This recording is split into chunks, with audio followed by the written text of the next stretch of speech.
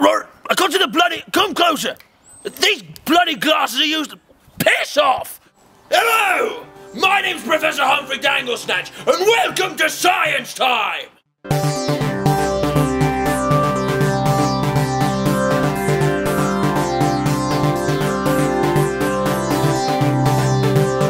Science Time! That's Science Time. Today on Science Time, we're going to be talking about something that's commonly found in... bridges! Greenhouses! Oi! Get off my bloody garden! Run! Oi! And... trees! Can you guess what it is? That's right! That's bloody right! Friction! Friction! Friction! Friction! Friction! Friction! I found a bloody stick!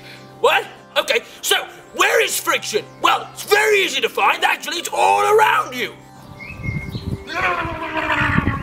Chances are you're sitting on a friction right now. But what is friction? Well, friction is a forcing... Oh, bloody hell, there's dog shit everywhere. Kenneth! Kenneth, come and be my mule. I said come and be my mule. Come on, get it up, boy. So, friction is a forcicle that stops one thing getting through, or past, or around another thing. There are many types of friction. There is sexual friction. There's social friction. And there is science friction. That's the friction we'll be dealing with today, boy. Come on, get it up, mush.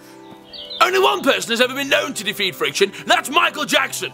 He did this with a scientific equation of moonwalking and disco dance.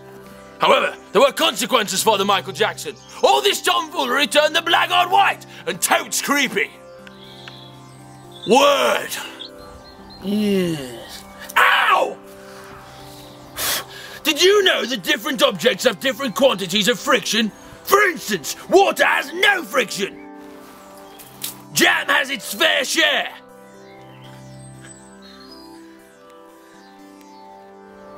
But no objects have so much friction as, you've got it, walls! Walls have a vast amount of frictional energy contained within them. You can't see it, but it's there. Yes. Ready? Ready. You may have noticed when you try and pass through a wall that you are blocked by some unseen magical force. But this isn't magic. No, my dear boy, this is science. The reality of this is that tiny particles called frictionites are blocking your path. Even you at home have frictionites. Here, here, and here.